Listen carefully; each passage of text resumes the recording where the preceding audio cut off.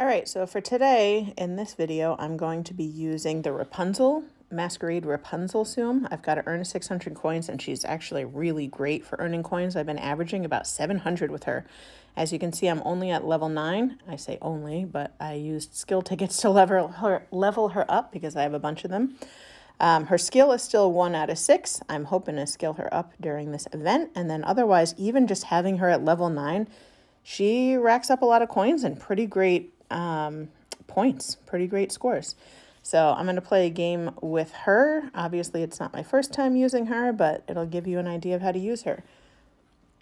One of the great things about her is that, similar to Jasmine if you have, and maybe other ones as well, she only takes 12 tsums to activate her skill. So it's pretty quick to reload, and then it's pretty quick to go through them. You know, you're going to average more skill uses per game as opposed to, well, for example, the Esmeralda Masquerade one, which just takes forever, and I'm averaging 3, maybe if I'm quick enough, 4 skills per game without using something like a 5-4 skill ticket.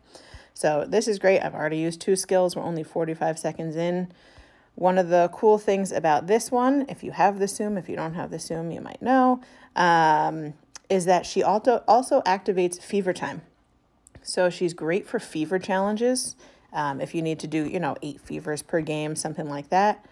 My old go-to was Lumiere because he activates fever time and he's pretty quick to activate the skills. But look at this, like I've already been through, I don't know, I think 5 skills now, and we're only a little bit in, and I've already reached my coin goal about halfway through the game, which is pretty awesome. So again, big fan of her. I also don't know if you guys noticed this, but like the detail on their faces, that's something I think about while I'm playing. Like you play with these other characters, the Dalmatian, Lightning McQueen, and they're just kind of like plain simple, you know who they are. But the details on this mask, it's both beautiful and just kind of like unnerving. And I'm glad there's no one else in this game with this much detail because it would throw me off, quite frankly. You guys ever have that also when there's like 2 characters that are slightly similar in color and then you get completely confused and you can't tell who you're activating or who you're collecting? And I don't do so well on those games, as it turns out. Maybe I'll have an example to show you one day.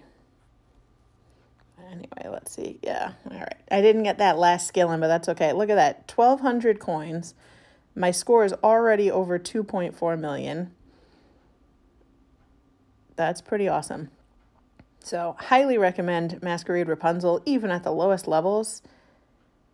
And what I do for someone like her as well is once I play the first game and I decide that I really like them, I try and level them up to level 5 immediately if I have skill tickets. So, sorry, I got to select another mission here. But if I have skill tickets available, I try and level them up immediately because that just makes gameplay a little easier. I have a theory. I don't know if it's true or just in my mind, but the higher you get in your levels, the more they drop, like the more the actual tsum you're using drops. For someone like her, I mean, it's showing up pretty frequently anyway, but for some other characters, I've noticed like Rugby Mickey, I told you, even with having 2 of those separate tsums that I could use to collect, it felt like it took forever for me to activate one skill. So I think the higher you go in levels, the more of these that drop, so it makes it easier for you to play. So that's just my theory. If you have any theories of your own, I'd love to hear it down below. And otherwise, I'll see you next time.